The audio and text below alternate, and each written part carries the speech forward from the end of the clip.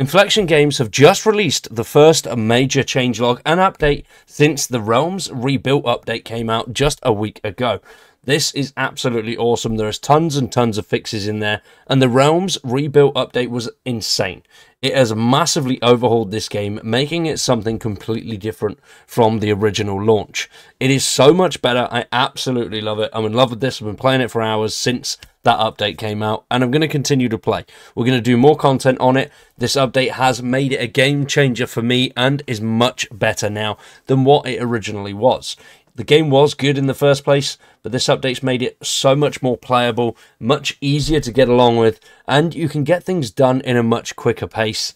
Not so much to rush through, but things don't take that long, tedious route that they used to, and this update has made it much more smooth and enjoyable.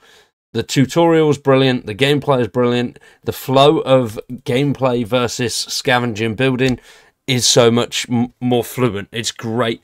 Absolutely love it. And this first major update is brilliant, and it seems like a lot of players are enjoying it since the Realms Rebuilt update too, because as you can see here, the average player base has tripled.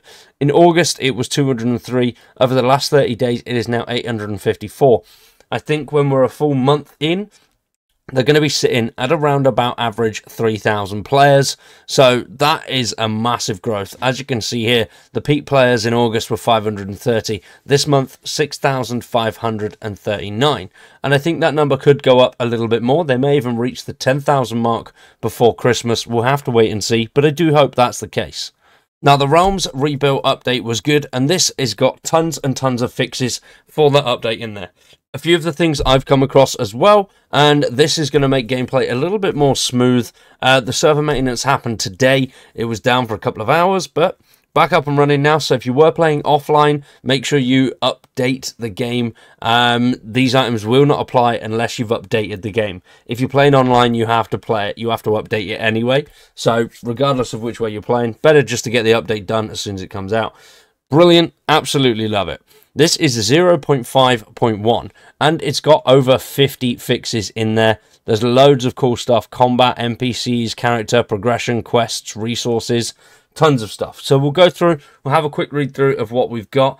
So progression blockers, there was a couple of things that I found, and two of those have been fixed already, and that was the caves and sites of power. There was campfires in them, which you couldn't use. You had to go back outside or wait for rain to stop. So rain was continually coming through in the campfires, tents, stuff like that.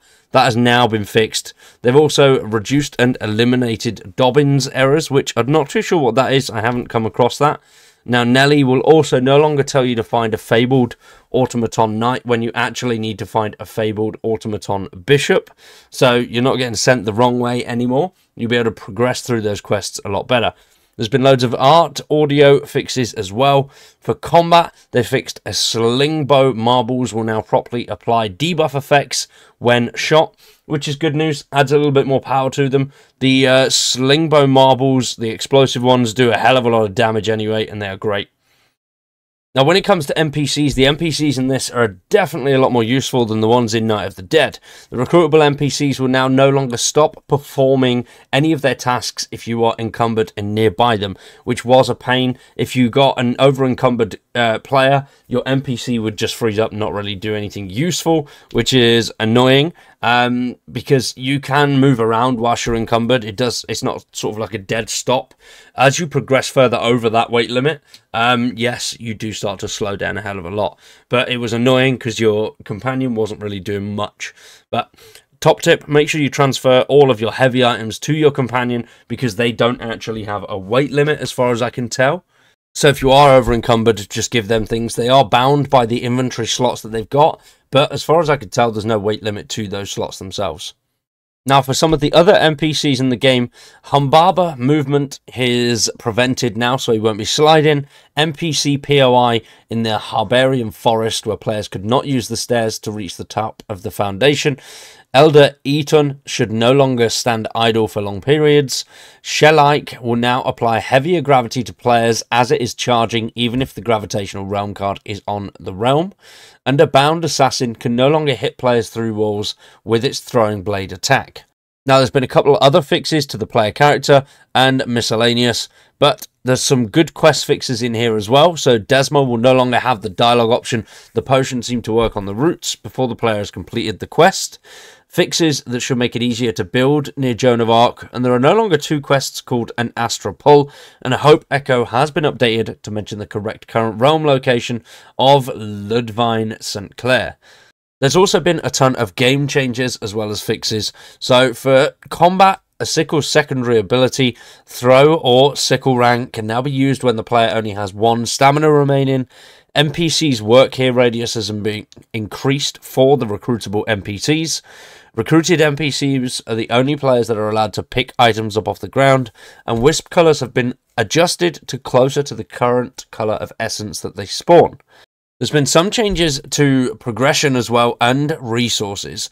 For progression, players will now get the campfire recipe for free if they complete a quest before unlocking it in the progression tree, and various abeyance quests have been adjusted to mention unlocking items in the menu, such as establish a base, and Towson's side quest no longer will automatically be pushed on your tracker, but they can be pinned by going to the quest menu, and Nellie's quests only accept resources from Gauntlet Apexes. And then when it comes to resources, they've added max health and max stamina to Nickel, so it now provides 20 maximum health and 10 stamina plus environmental resistance, and adjusted the amount of essence extracted from arrows, as well as lumber burn time to be much greater than the wood bundles. They've also added magic power stats to shimmering resources, so they now provide 6% critical damage and 4% magic power.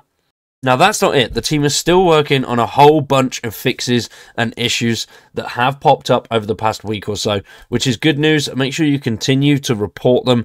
Any links that you need are in the description down below. The team have said thank you for your patience and for joining us on this journey, and hopefully we'll have some good stuff out in next week as well. And now I'm pretty sure they do weekly update or maintenance schedules every Thursday, I believe it is. Going back through the history, I'm pretty sure it's every Thursday, but there's been tons and tons of stuff recently going over the Realms Rebuilt update, so I don't think it's been as consistent as it normally would be. So we'll have to wait and see, but I'm very excited to see where the game goes over the next few months. With this update, hopefully they keep that steam rolling, push out tons of fixes, and we get maybe hints at whatever could be coming in the future. Are you enjoying Nightingale in its current form? Let me know down below. Do you prefer this or the old format? Let me know your thoughts in the comments. For now, though, we're going to wrap that one up there. Thanks for watching. I've been Wide. You've been awesome, and we'll see you in the next one.